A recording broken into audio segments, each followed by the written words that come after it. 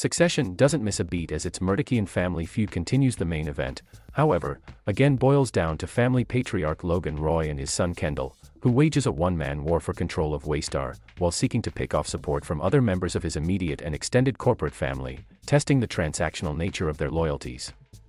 Amid all the twisted family dynamics, Kendall remains the awkward heart of the show, a guy desperate to prove that he can take a joke who looks profoundly uncomfortable when he hears one.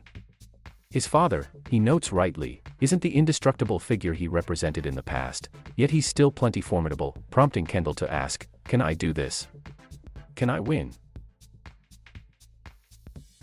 Series creator Jesse Armstrong essentially turns the question into a season-long proposition based on the 7 episodes previewed, which again demonstrate an extraordinarily savvy ear for corporate deal-making but also politics, with Logan relishing his ability to influence the latter and eldest son Connor still harboring vaguely delusional political ambitions.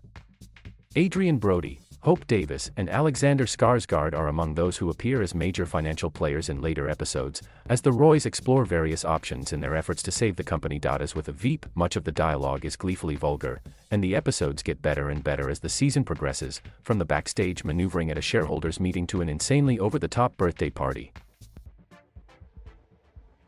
Succession has no shortage of company in pulling back the curtain on the outwardly glamorous lives of the super-rich, exposing the insecurities and family grievances that lurk underneath. As for that Game of Thrones comparison, the battles on Succession don't leave a trail of bodies in their wake.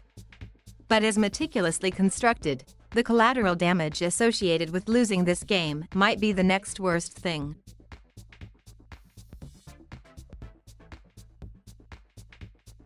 Thank you for watching. Please subscribe,